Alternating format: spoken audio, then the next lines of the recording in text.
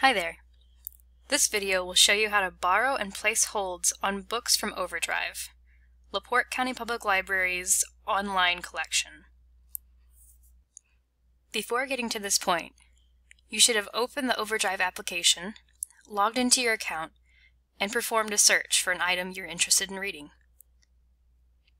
For this example, I looked at my favorite author, Sarah J. Maas. The results list appears as a series of covers. Above each of the covers is a small bar. This bar will tell you if an item is available or if it's waitlisted, which means it's currently checked out. If the item you're wanting to read is currently checked out, look below the image and click Place a Hold. A pop-up box will appear, letting you know that an email will be sent to you when the title is available. In the meantime, it offers some read-alikes based on your selection.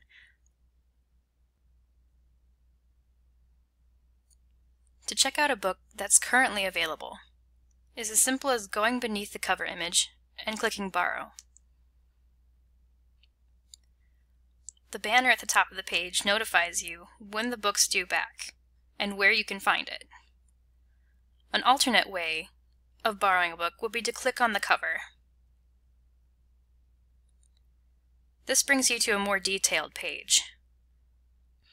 It provides information on the number of copies available, the different formats, subjects, languages, and reading levels, as well as a description of the book, details, and reviews. Some books even have samples you can read before borrowing. The difference between this page and the page that had all of the books is that this page allows you to select a drop-down menu to decide if you want to keep the book for 7 days or 14. The default checkout period is 14 days. However, if you feel you don't need the book that long, you can select the shorter blending period. And then click Borrow.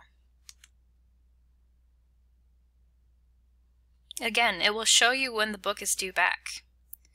In order to find your books, you can click here to go to the Loans page, or hover over the drop menu and find it there.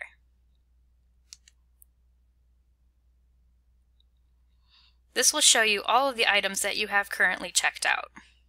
For each item, you can select from the drop-down menu how you'd like to download the file, as a Kindle or an EPUB book, or you can read it in your browser. To find holds, click the Holds button. It'll show you the items that you've placed on reserve.